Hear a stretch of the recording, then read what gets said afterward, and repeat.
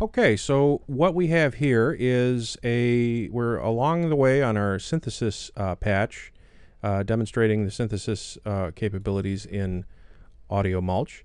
And what we are going to be doing here is we have a test. Back in part 1, we actually opened up the document and put in a test contraption that is currently sending out 440 volt, not volt, 440 hertz pure tone to mixer channel 1. Let's listen to that tone. There it is. Now there are some things that we can do to this, obviously, because this is Audiomulch and we can take audio and mulch it. We can do an insert after, and we could put in a filter. Let's say, for example, we'll put in the let's start comb filtering this and see what we get out of it. Okay, the 5 combs filter.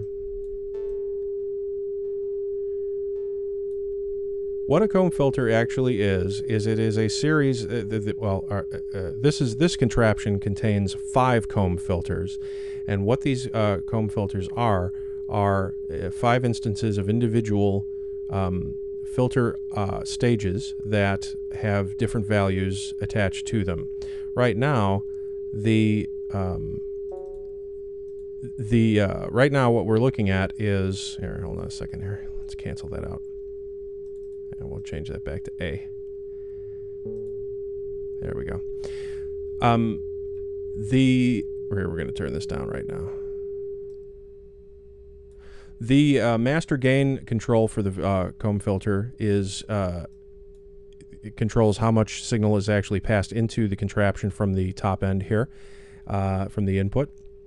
And then that internally to the 5 combs device, that signal is passed to each of the filtering points, and each of these filter points have been pre-selected at the various octaves for the pitch of A. So A3 is a pitch of 110, A4 is a pitch of 220, A5 is a pitch of 440, etc., etc. So what a comb filter actually does is it picks a certain spot on the you set it to a certain spot on the frequency in the frequency range, and you can tell 5 combs to accentuate by using the gain, or to tear apart what how much actually gets past that filter point at each individual stage. So the pronounced effects of the comb filter are probably heard better with a more dynamic or certainly a more complicated input signal, such as something a little more complicated than a simple sine wave. So we're going to change to noise.